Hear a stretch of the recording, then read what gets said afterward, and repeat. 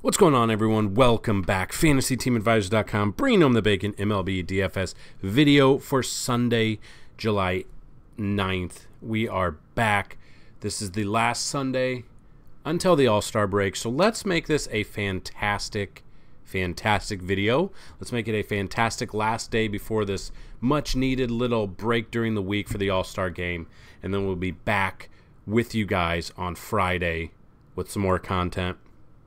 If you haven't already checked it out, FantasyTeamAdvisors.com, FTA Plus. I did it in yesterday's video. We have a couple of the promo codes left, or discount codes left. So the NFL Season Pass is $199. We have early bird special right now. If you use the promo code NFL VIP, all one word, all capital letters, NFL VIP, you get $100 off for the NFL Season Pass. So if you are interested in that, we do have a couple of the discount codes that have not been used yet. Again, it's first come, first serve. Go check it out, FantasyTeamAdvisors.com/FTA. NFL Season Pass, NFL VIP, you'll get $100 off. Get it for $99 right now, whereas an all-access monthly pass is $25 a month for the 6 months of the season. So good luck to anyone who uses that.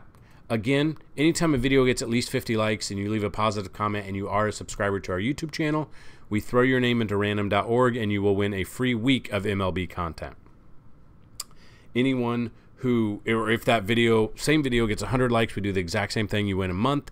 If the video gets 125 likes, which I think we can get this to cap off the first half of the season, 125 likes. If this video gets 125 likes, someone will win the rest of the MLB season absolutely free.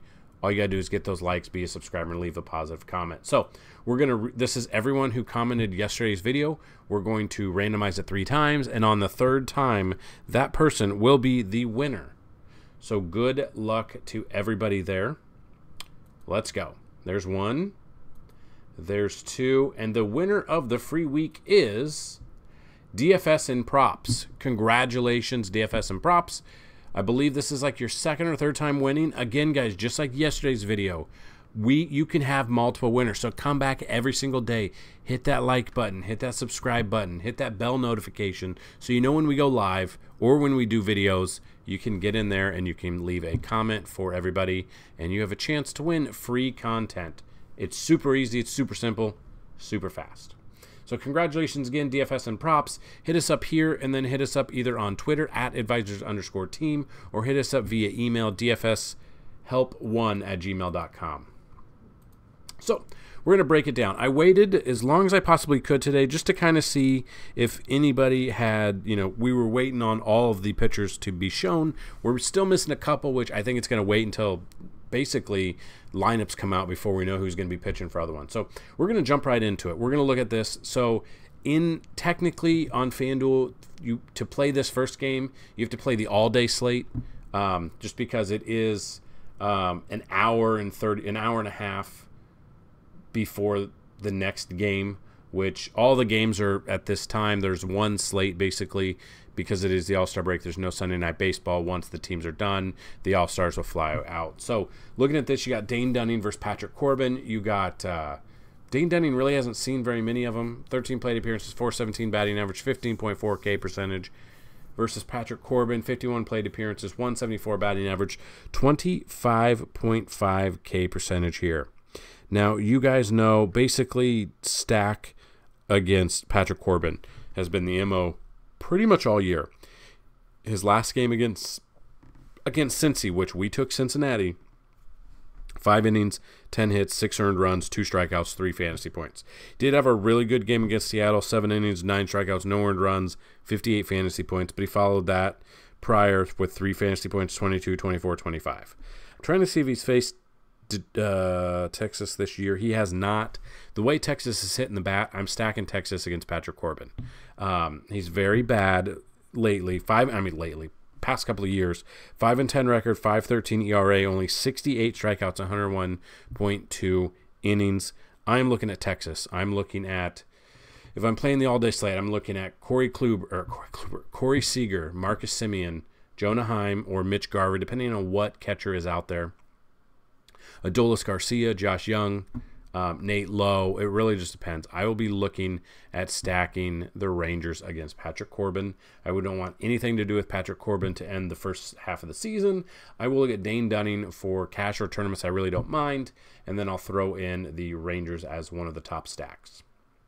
Next game, Oakland Athletics at Boston Red Sox. JP Sears versus Taylor Scott. If you watched yesterday's video, loved James Paxton. Came through for us yet again because Oakland, they're bad. JP Sears has never faced Boston before, but I'm not using him in Boston. If you go check out FantasyTeamAdvisors.com, we have the ballpark ratings page. It shows you how many runs Boston has given up. Well, we can just look right now. So you can just look MLB, and then when you come down here, ballpark stat ratings, we'll look at that, and then I'll show you what I'm talking about. So you come down here. Fenway gives up the most amount of runs on the slate. Out of all of the ballparks on this slate, almost 50 more runs. And they're not even the top one. That's the thing. They rank 4th overall. So you look at that. They give up their 16.3 runs rating. They've given up 97 home runs. They're averaging 2.1 home runs a game. You can just see the slugging, everything. Everything says stack this game, so that is what I'm talking about. I'll be looking at stacking Boston bats against JP Sears, just depending on what team we get out there. Kind of got to wait for the order, but you can kind of expect some of, if I'm looking, probably looking at Ref Snyder at the top as a cheaper option. Justin Turner, obviously. Adam Duvall. It mashes lefties. Kike Hernandez is a righty. I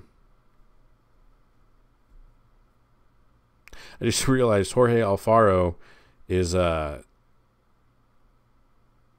back with Boston, and he actually signed a 1-year contract. He's on the team after getting released from Boston, then released from Colorado. So he's a cheap option at the bottom of the order, righty on lefty matchup. So yeah, I'm definitely stacking the Red Sox against JP Sears. I don't want anything to do with either of these pitchers. Next game, Cubs at the Yankees. Kyle Hendricks versus Domingo Germán. Hendricks, 75 plate appearances, 20K percentage, 299 batting average. I've told you I don't like Hendricks anytime he's pitching. He could have no batting average here against him, and I just do not like him. The fact of the reason is, doesn't usually get a ton of strikeouts. Against Milwaukee on July 4th, 6 innings, 5 strikeouts, 1 earned run, 34 fantasy points. Not too bad. I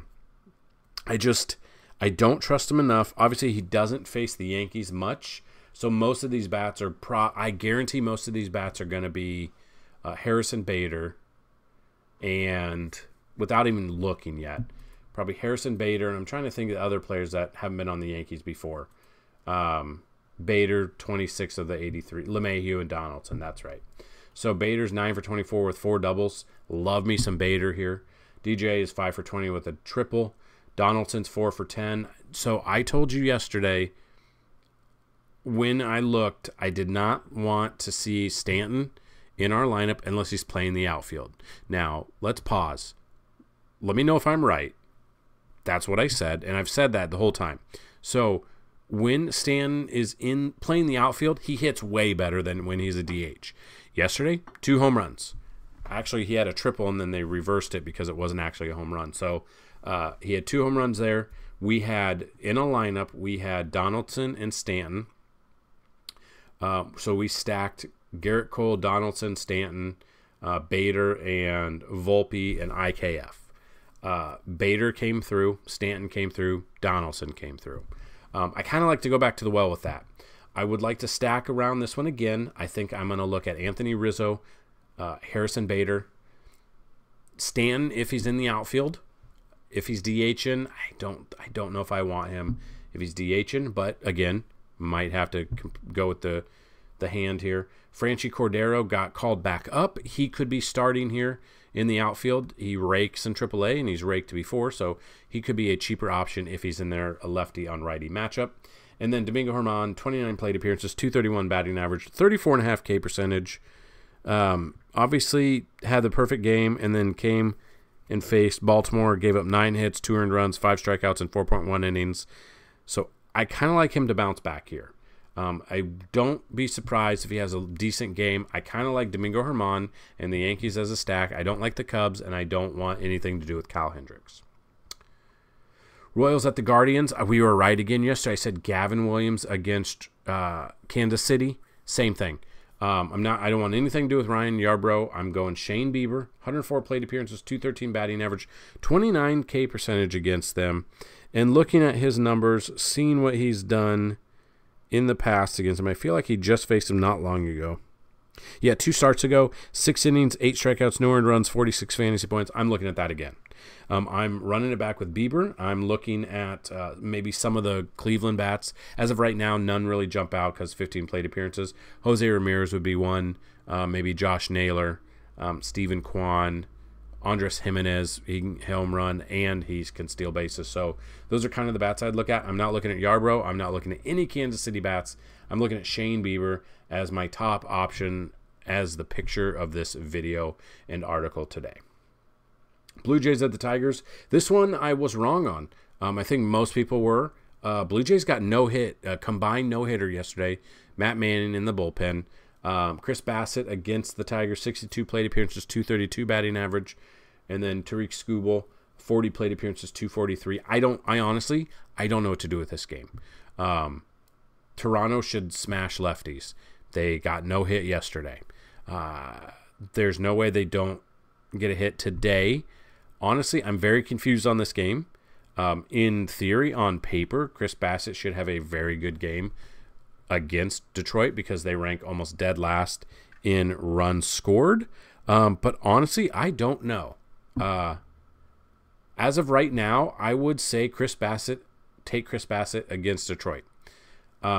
Maybe some numbers come out. I'll wait for Vegas numbers to come out. Maybe something changes. I honestly don't know what to do in this game. If I were to take Toronto bats, I might just avoid this game because I can't get a read on it right now. And your gut instinct, especially in DFS, if you have a gut instinct about something or about a player, about something, a stack, usually go with that because if you don't, and then you usually end up regretting it. So I am looking at possibly, I don't know. No one has really had a bunch of success against Skubal. I think a sneaky option, Skubal here. I think people are going to be like, there's no way they're going to get no hit. I'm not going to say they're not going to get a hit. They're most likely going to get a hit. I will have some exposure to both of these pitchers, but I don't know about this game. So Skubal in tournaments and Bassett in cash is where I'd go with in this one. Braves at Tampa Bay.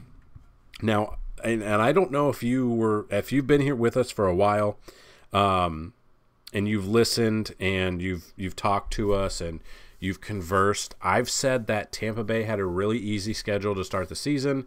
They were super hot. They were beating everyone, even at home. They've lost 7 straight. 3-7 in the last 10. They've lost 7 straight. The Braves are a better team. I think that we could see that again here.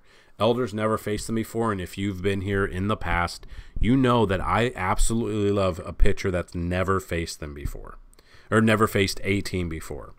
So in that instance, I'm looking at Elder here against Tampa Bay.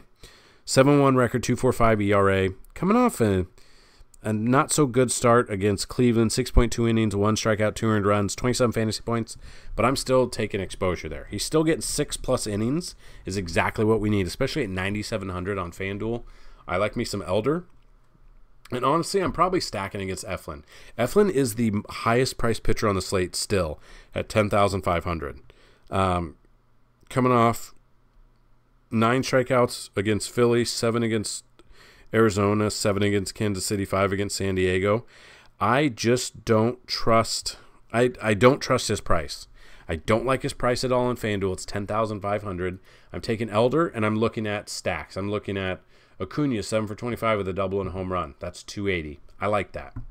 Ozzy Albies 7 for 23 with a double, triple, home run. I like that. Darno 4 for 17. Don't know if he'll be in there. Sean Murphy I like. He's been on fire. He's been hitting home runs lately. So yeah, I'm looking at definitely an Atlanta stack. Might be my first or second favorite stack. Acuña, Albies, probably Sean Murphy, Matt Olson as well. So I'm avoiding Eflin. He's just too high priced for me.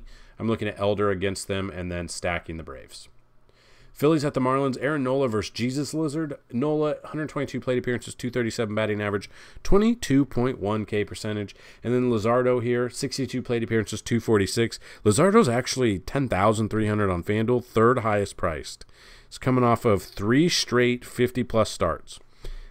The opponents weren't the best, St. Louis, Boston, and Pittsburgh, but I'm still looking at him. I think you could see this as a low-scoring game. I think a lot more people will be on Nola. Not a lot of people will be on Lizardo. I'm going to look at Jesus Lizard here today. I don't mind him in tournaments. Maybe Nola in tournaments as well. I don't know if I trust him enough in cash. No bats really jump out to me right now, but I'm looking at Lizardo here and go under the radar a little bit. Mariners at the Astros. Logan Gilbert versus Brandon Bielak. Gilbert, 90 plate appearances, 241. We used him his last start against San Francisco. And I told you, I loved him against San Francisco in San Francisco. If you listen to us, all you got out of him was a complete game, 7 strikeouts, no earned runs, 58 fantasy points out of him. Obviously, I don't think he's going to do the exact same thing here because this is Houston, it's not San Francisco. He hasn't faced them this year yet, but these games have been low scoring between these teams. They've been able to hold them. They've been able to stay in the games, kind of reminiscing of the, was it the ALDS last year? Yeah, I like Logan Gilbert here. I'm not looking at Bielak at all. I'm looking at Gilbert, who's had success. I think it's more of a tournament option or an SP2 on DraftKings there.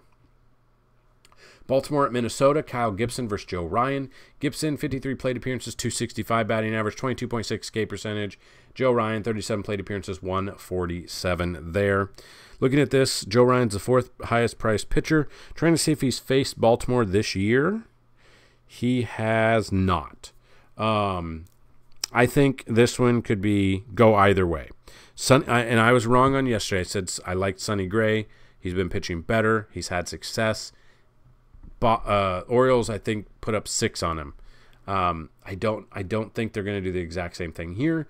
I kind of like both of these pitchers. I think Joe Ryan's more of your tournament option or your cash option. I think Kyle Gibson's more of your tournament option, but I'd rather lean on Ryan. And really, at the moment, no bats jump out to me.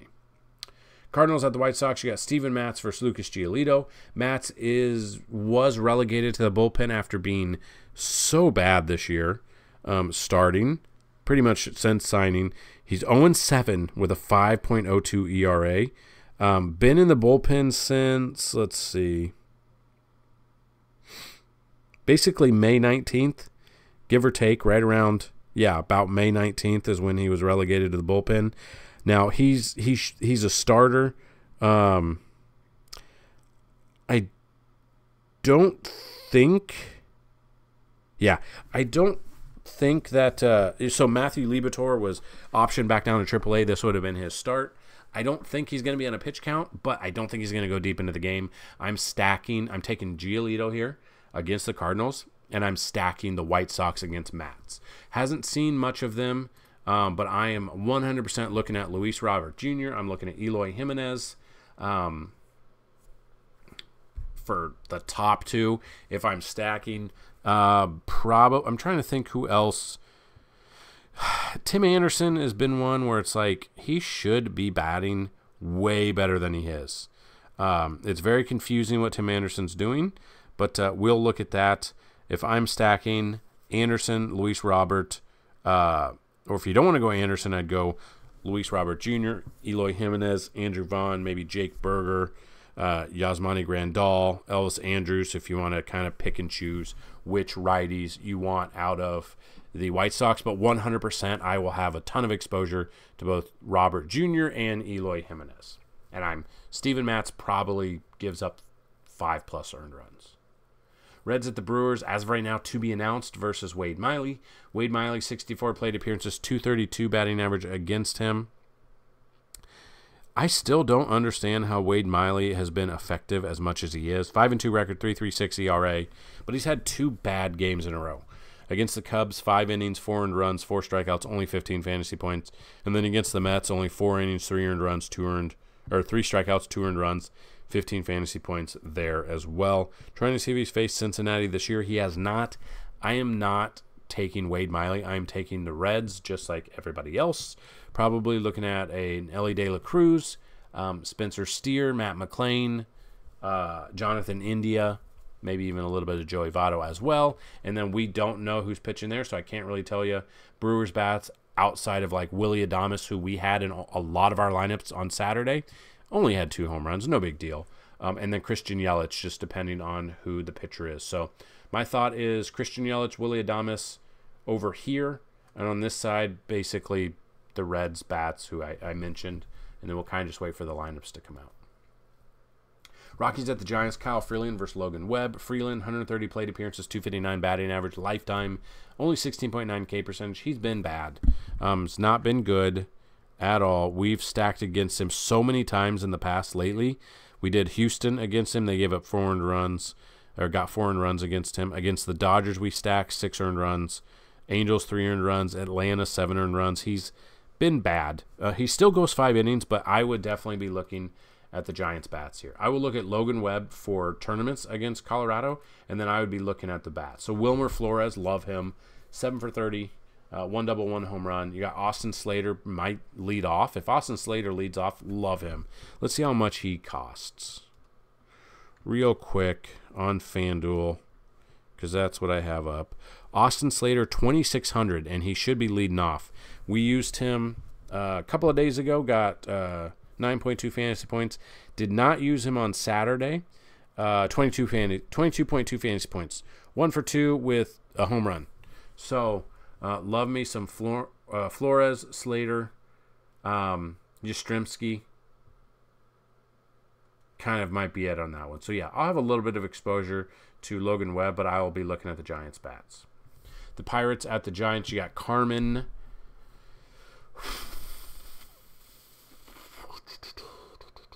Lodzinski. I'm assuming the M is silent, right? Because that would make sense.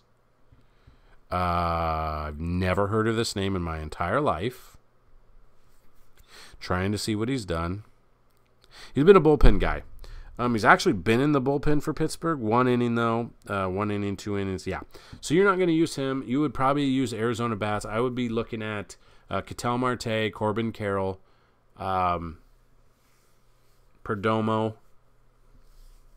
Lourdes Gurriel Jr., and then Zach Davies, who cheated on his wife, which I'm going to bring up every time he pitches. He didn't cheat on his wife. Well, he maybe cheated on his wife, but he ghosted her. He literally went on a road trip to pitch in the major leagues and then never talked to her again and served her with divorce papers. So if you don't believe me, Google Zach Davies and his wife. Crazy. But pitching-wise, if we're looking at his resume here, 47 plate appearances, 12.8 K percentage, 222 batting average. Don't really want anything to do with him, even against Pittsburgh. Probably won't have any exposure. I would rather take the Arizona bats here. And then the final game, the Mets at the San Diego Padres. You got the Scherzer, the Max Scherzer versus Joe Musgrove. You've got Scherzer against the Padres, 204 plate appearances, 33.8 K percentage, 166 batting average. It's crazy to see, but he is the 7th highest priced pitcher on the slate. Usually, other years, he's been the highest. But he is old. He's getting up there. He's 8-2 record, 4.03 ERA, so he's bringing it down. Had a really good game against Arizona. Well, an okay game. He had 9 strikeouts, but he gave up 4 earned runs. Against Milwaukee, 9 strikeouts, 2 earned runs. So he's getting 9, 9, 8, 8 strikeouts there. Against the Yankees, he should have got a bunch of strikeouts, only had 2, and then got lifted after 3.1. So looking at this, he has really good numbers. He's dominated the Padres in the past. I kind of like him. And then Joe Musgrove, on the other hand, same thing. This could be a low-scoring game. 116 plate appearances, 200 batting average. I kind of like both of these pitchers. I think Scherzer's more of your cash. I think Musgrove is more of your GPP there. And right now, until we get all the numbers, the Vegas numbers, the weather, everything like that, I will let you know that there's not much I like about the bats until I see everything else. So, again, that is what we've got. We've got a ton of information on the website here. You can see some of the weather comes in when we have this, and then we do have a weather tab on our cheat sheet. With our cheat sheet, we have, so if you join today, You get BVP, stolen base targets, contrarian stacks, cheat sheet that comes with lineups, either main, FanDuel and DraftKings main, and early if there are an early slate, which there is not on this one. Those are great starting points. I tell people copy and paste those and then edit some of the lineups. Don't just use those lineups 100% and don't change anything. They're a fantastic starting point. You can ask a bunch of people watching this video now. We have a ton of subscribers on this channel. We have a ton of people that have won. They have told us they really like what we do, and we've been doing it since 2014. As you can see up top, bringing home the bacon since 2014. We know what we're doing, and we hope to help. If this video is enough to get you going, all I ask for is a like and a subscribe. We're trying to get to 10,000 before NFL season, which I believe is in 61 days, I think. I want to say it's September 8th or September 9th. So we're very close. I'm very excited for that. If you have any questions, we'll try to answer them. And then we'll just take this break. We're going to start pushing. During this break of MLB, we're going to start building out the Discord channel. We're going to and anyone who has a subscription on the website should get access to this Discord. And then there will be a couple of free channels just for everyone in here. Want to really get that going. Want to get everything up and running. We'll start pushing into some NFL content. We already have some NFL content here. We're doing a couple of season-long, let's see. We've done season-long like guides on drafting. So we're going to do best ball guide. We've done this one called Unlocking the Secrets of Fantasy Football Strategy in 2023. This one was out there. We put it out about 2 weeks ago, which has been pretty neat. People have loved it. Once it loads, and then we've got the rankings. So if you want to check this out, go check it out here. All down in here. And then we've got rankings as of July 2nd. This will be updated by tiers. You go through here, and if you have questions, let us know. And hopefully we're able to help you. And we've got how many are on here? 500, I think? 497. So if you like this is something you want. This is something we'll be putting in to different articles, different like we'll have dynasty rankings and stuff like that. We're going to be looking at having a season-long league, and if we don't get a season-long league, maybe we will just do like a league on FanDuel or DraftKings where we do like $5 a week and then top 3, and then it'll be open for as many people that want to join. So obviously the bigger the pot, the better the odds of bringing home the bacon. So that's what I've got in this video. Thank you so much to every single one of you that have been with us for this first part of the season. First half of the season is in the books after today. And I think, honestly, this has been our best MLB season ever. The most amount of views on these videos, the most amount of interactions, the most amount of love and support from you guys. I've had people donate. I've had people subscribe. Again, there's only a few coupon codes left. If you want the NFL season for $100 off right now, for $99 instead of $199, go to FantasyTeamAdvisors.com, hit FTA Plus, click the NFL tab, or the NFL One Season Pass, and use the promo code NFLVIP. All caps, all one word. You'll get $100 off. Good luck to everyone today. Let's have a fantastic little break this week. And we'll be back on Friday to bring home the bacon. Peace.